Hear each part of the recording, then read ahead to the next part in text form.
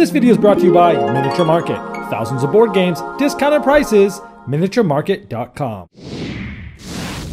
Hello my friends, it's the Game Boy Geek here. Hey, everyone loves dogs, right? You've got the sniffing noses, the wagging tails, all the fur, and today that's what we're talking about. Pups. This is a trick-taking game from Bank Inc. It's for 2 to 6 players. It just came out. So let me show you how it's played, and I'll see you on the other side.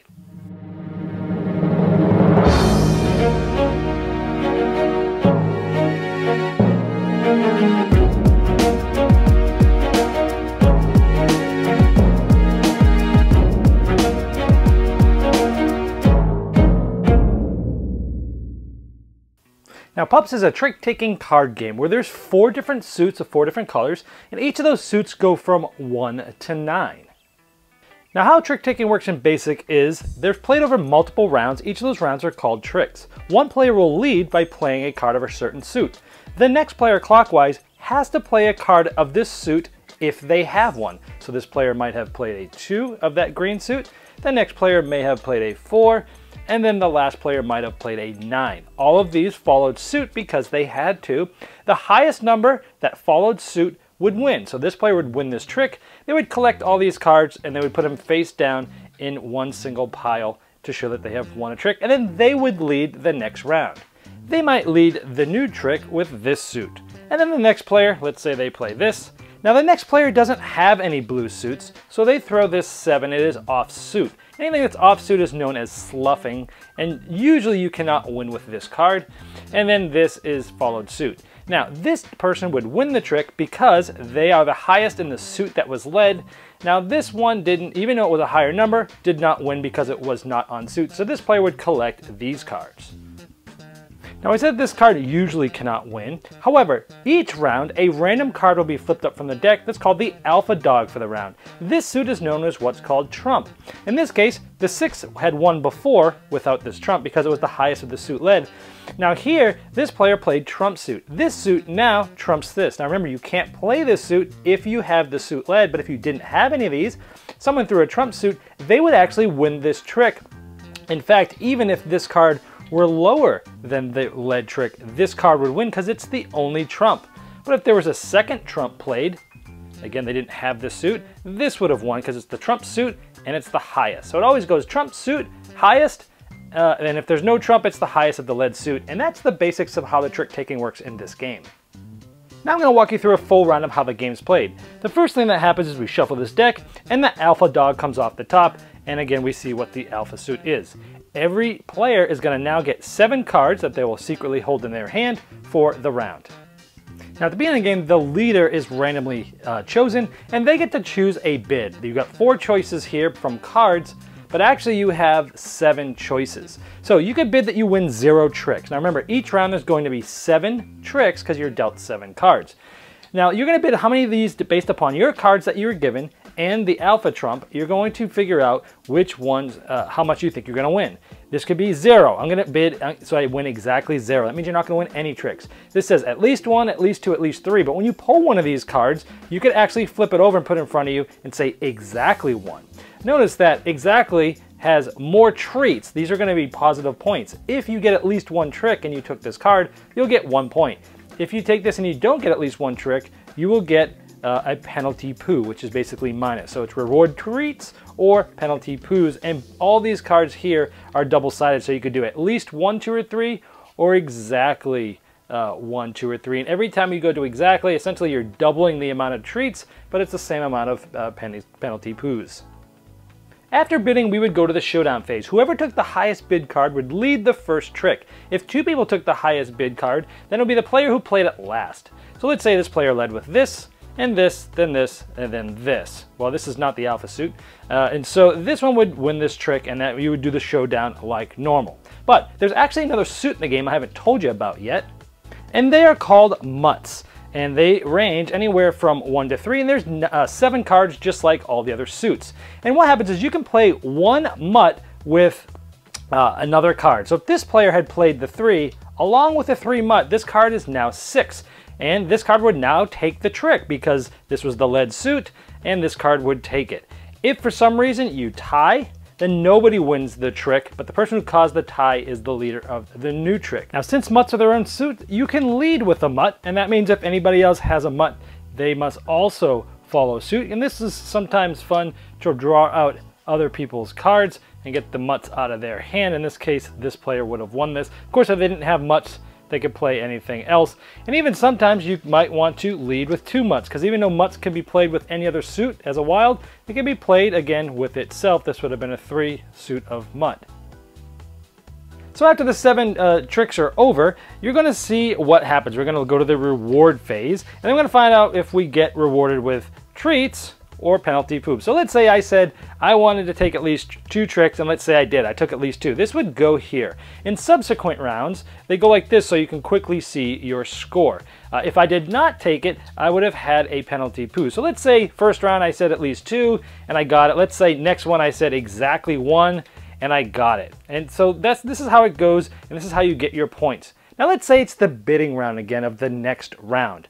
Before we were taking cards off the top of the deck and bidding, but you can actually redeem yourself. Earlier I got 2 penalty poos, and I want to redeem myself. So during my bid, instead of taking a card, I can take this out and use either side as my bid for this round. I could say at least 2, or I could actually even flip it and say exactly 2. If I get it right, hey, I've turned that negative into a positive. If I got it wrong, well, then it would go here again and I could try to redeem it again later. Now there was a bid card we haven't talked about too much yet. It's the exactly 0. If you have a weak hand or you think you can dodge all the tricks and you want to get 0, you would bid 0. If you did not get 0 tricks, this would just go back in the pile. If you did, this gets added here. Now it's no points, but what happens is in a future round, let's say the next round I bid, I wanted to get exactly 2 tricks. At the end of the round, I only got 1. I can turn this in to gain a bonus trick. So this gets turned in, and I would have gotten exactly 2, otherwise I would have failed, and that's how you use the exactly 0 bid.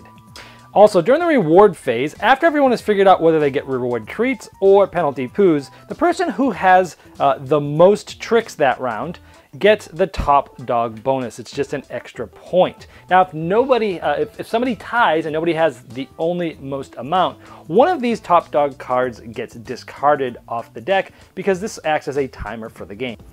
And then the person who has the most treats total in their pile will be the leader of the next round. And treats, the total treats is basically treats minus the poos. So we have 4, 5, 7, minus 2 is 5. If I had the most, I'd be the leader. If I was tied, we would just draw a card off the Pups deck, and whoever has the highest number would be the leader of the next round.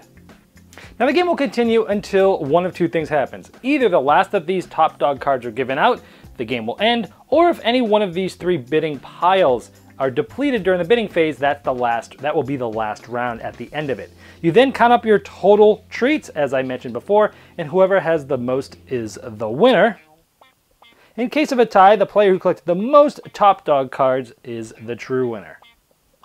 Now, since this is the final art in the game, I wanted to show it off to you to show you that every card has different artwork. Look at this. We have a Cocker Spaniel, Scottish Terrier, Collie, Jack Russell Terrier, Labrador Retriever, the Beagle, the Bulldog, the Poodle, and the Golden Retriever in this suit. And in this suit, we have the Great Dane, the Bernese Mountain Dog, Australian Shepherd, the St. Bernard, the Old English Sheepdog, the Husky, the Welsh Corgi, the German Shepherd, and the Border Collie. And in this suit, we have the English Bull Terrier, the Akita, the Commodore, the Pit Bull, the Chow Chow, the Bull Mastiff, the Rottweiler, the Giant Schnauzer, and the Doberman Pinscher. And here we have the Boston Terrier, the French Bulldog, the Shih Tzu, the Chihuahua, the Dachshund, the Maltese, the Pomeranian, the Yorkshire Terrier, and the Pug. And here are the 3 different mutts that you see in the game. Now I want to point out that the game is colorblind friendly, meaning all the suits have an icon that you can use to distinguish it if you can't see the colors, but thematically it makes sense too, because here we have lap dogs. These are all guard dogs, these are family dogs, and these are working dogs. Really cool. There are also some promo cards that are available on the publisher's website on bankinc.com, and essentially gives you legendary dogs. It gives you a number 10, which would be the highest of each of the suits of the different dogs. It also gives you the underdog, which is a +4 mutt. This card acts as a different colored back than all the others, and this would be their 8th card. Whoever has the least amount of total treats at the beginning of a round gets this card as an additional card. It just helps them win more tricks and sort of catch up. And these don't come with their base game. They came in what's called the alpha version of when this game was kickstarted, but you can get them on bigink.com. Now there's many trick-taking games out there and more come out every year. So why is this one different? Should it still come out and should it be in your collection? I would argue absolutely. First of all, the theme is different. The Pups theme is awesome, especially the way they did with all the artwork looks really cool. The fact that they have those different dogs, the working dogs, the guard dogs, things like that. It's just a fun family theme that I really like, and I think other people will too. But there are definitely some mechanisms different here that I think warrant it being in your collection. The way that the Pups, first of all, those are really cool. The fact that you can, you know, hey, someone throws the best card of, say, guard dog number 9, and you throw like an 8 and a 2 with the Pups, and you can add those to your hand, to what you play, and go over someone that didn't think you'd be able to do so. That's really cool. You can also play them as their own suit, so you can play 2 Pups, which is cool. You can lead with those to draw everybody else's Pups out, which is interesting. So I like that aspect of it.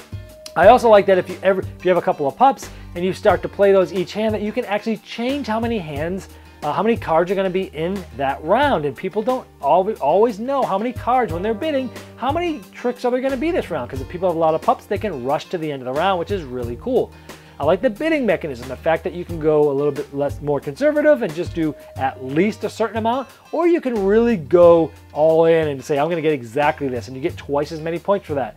And I like that for many reasons. One is it gives you more flexibility. Number 2, it allows people that haven't played a lot of trick-taking games to be more forgiving, but if you're a gamer, you can really go for it. I play this with my wife, 2 players. It even works well with just 2, and you know, I just said to myself, I'll just play exact bids only, just for myself, to sort of do that. And she could bid whatever she wanted. And she was able to beat me, even though I was trying really hard to beat her. If I played exact, she didn't. So it allowed me to play a game and play it as hard as I could, but still not beat her, which was really cool. It was really close. And so that was fun too. And I like the fact that when you bid, if you get something wrong, and you get the poos there, that later on you can redeem yourself and get those and bring those back up. And sometimes that's the big swing. If you take a negative and you do an exact bid, that's a huge swing sometimes, and points can really get you from being in last place to first place. Speaking of being in first place, I like how whoever's in first place at the end of the round has to bid first. It gives more information to other people, which makes their bidding a little bit easier. So again, there's a lot of interesting things here. It all ties together really well, and it's an excellent trick-taking game. One I love a lot, and because of that, I'm keeping it in my gaming library, so let's induct it properly with a saxophone serenade.